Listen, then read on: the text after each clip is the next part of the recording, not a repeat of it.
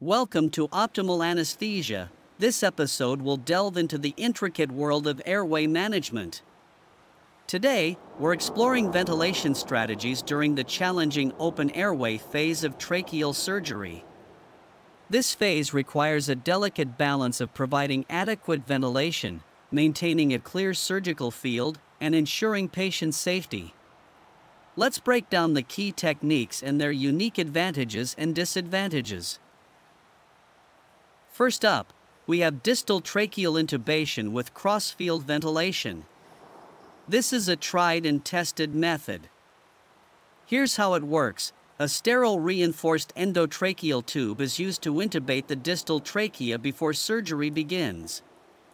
Cross-field ventilation is then carried out using a fresh sterile anesthetic circuit placed over the surgical drapes and connected to the anesthesia machine. After initial intubation, the oral endobronchial tube is withdrawn and replaced with a regular endotracheal tube placed proximal to the stenosis. The surgery proceeds with the apnea ventilation apnea technique, facilitating the resection and anastomosis of the trachea. The key advantage here is its reliability and the controlled environment it provides. However, it can compromise surgical exposure and has potential complications, such as airway injury and disruption of friable tissue. Next, let's discuss jet ventilation. This method was pioneered by Sanders and has been in use since the 1970s. It's quite fascinating. Jet ventilation delivers inspiratory flows using intermittent jets of gas under pressure, typically between 15 to 20 psi.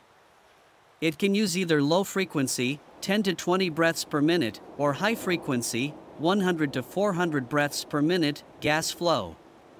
The big plus here is that it provides a clear surgical field and is relatively easy to use without needing special equipment. On the flip side, it can contaminate the distal trachea with blood and debris, generate autopeep, and there's a risk of tracheal laceration and pneumothorax. Another technique is high-frequency positive pressure ventilation. This one uses a multi-orifice insufflation device. It delivers minimal tidal volumes of 3 to 5 milliliters per kilogram at a respiratory rate of around 60 breaths per minute. This method allows for a relatively still surgical field and gives enough time for complete tracheal anastomosis in one go. However, it comes with its own set of challenges, including the risk of barotrauma and the difficulty in monitoring and quantifying ventilation. Finally, we have cardiopulmonary bypass and extracorporeal oxygenation.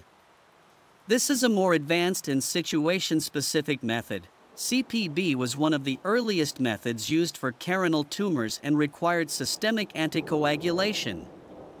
More recently, venovenous and extracorporeal membrane oxygenation have become safer alternatives with lower anticoagulation requirements.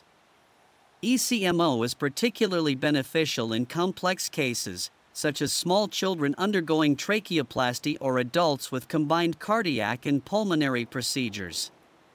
With advancements in ECMO technology, especially with peripheral vascular cannulation, the need for anticoagulation has significantly decreased, making it a safer option. So, what's the takeaway?